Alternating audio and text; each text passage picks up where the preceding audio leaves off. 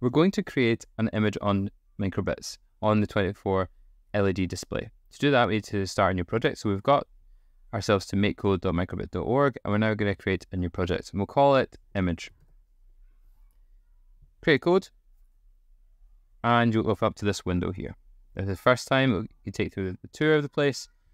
But all you need to know is we've got our simulator on the left, our toolbox or our code palette here in the middle, and then our workspace or sandbox on the right. This is where we're going to make our code on the right here. So to make an image, we want to make the 25 LEDs show an image of some sort. To do that, we can keep our forever or on start. Forever means it will go on forever until we turn off the microbit. On start means it will happen just at the beginning. To do this though, we need to go to basic, and you can see straight away we've got our show LEDs. And all we have to do is click and drag, and we can put it in on start or forever. Either one works for this.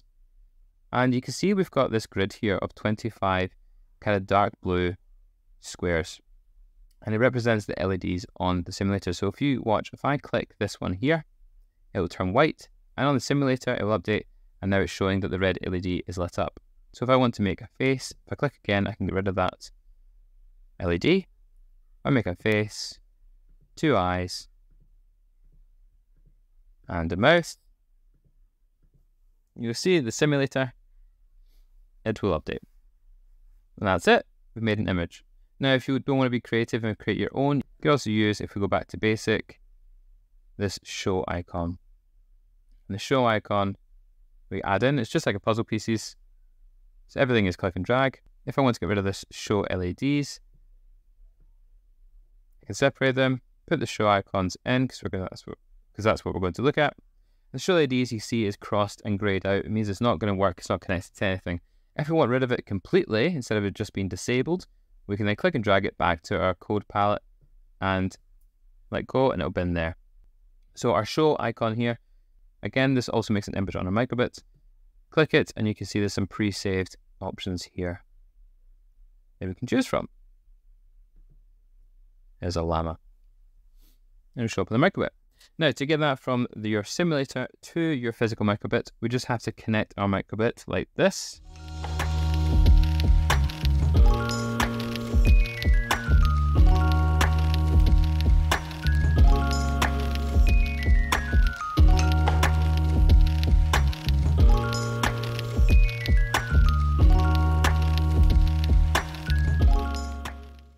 And once we've done that, we then can click on this 3 dots. This is the easiest way, especially if you're doing it with young learners, to get them to transfer their code onto the microbit. Connect the device. Make sure it's plugged in. It will take you through some instructions. And you'll see this image in a second if you're on a desktop or a laptop or pair. It will show up here. All you have to do then, this is a bit where children get quite confused, is you have to click and select that BBC microbit wherever the code is there. Then select connect. It'll take a second or two.